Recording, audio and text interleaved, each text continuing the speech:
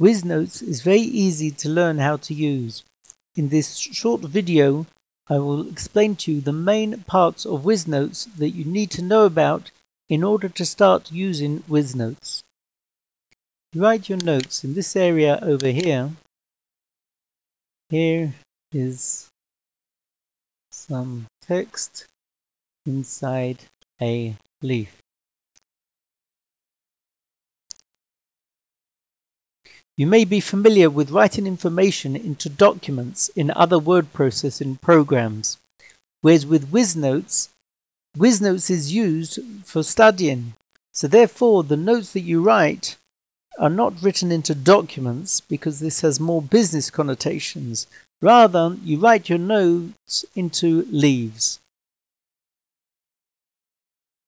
Leaves are stored inside subjects.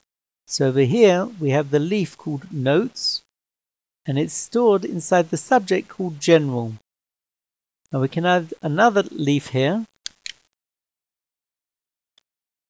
We call it Second Leaf.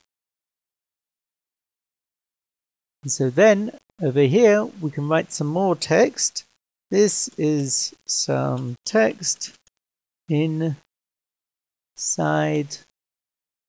the second leaf. And we go back to the notes leaf and we see our previous text. Now the various subjects are stored inside a Wiznote book. Here we are using the default Wiznote book. When you write your notes, you'll probably want to start by creating a new Wiznote book. So we press the button over here for a new Wiznote book. And we'll call it Chemistry.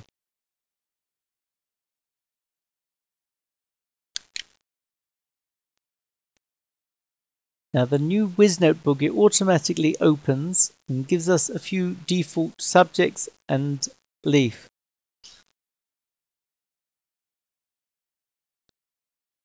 You should divide your course notes into different subjects. Therefore, we're going to add a subject now, and we'll call it Atoms. Now, inside this subject, we're going to add a new leaf, and we will call that new leaf Periodic Table. And so now over here, we're inside the leaf called Periodic Table, which is in the subject called Atoms, inside the Wiznote book called Chemistry. And so now we're going to write some notes about the periodic table.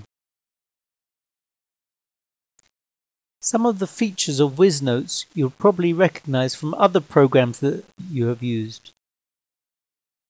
However, there'll be a number of features in Wiznotes which are unique to Wiznotes, which you will not be familiar with.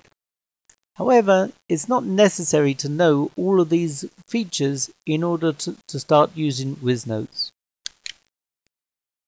We'll start off by using just one of these features, which is collapsible section.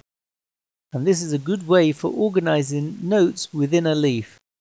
So here we'll press on New Section, and we'll give it a title of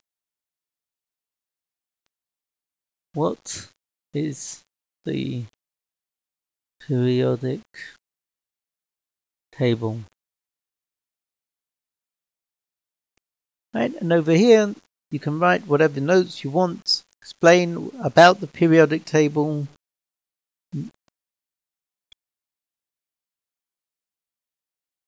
So we'll just write here the periodic table is a chart of the names of elements. And you can probably tell me whether I'm right or wrong about that. But to make things a bit interesting, we'll add a video over here which can help to teach us about what we're studying. So we find on a video sharing website that there's a song about the elements. Click on Embed, press Ctrl+C, And then we go back to Wiznotes, Control V, and within our notes, we've got a video.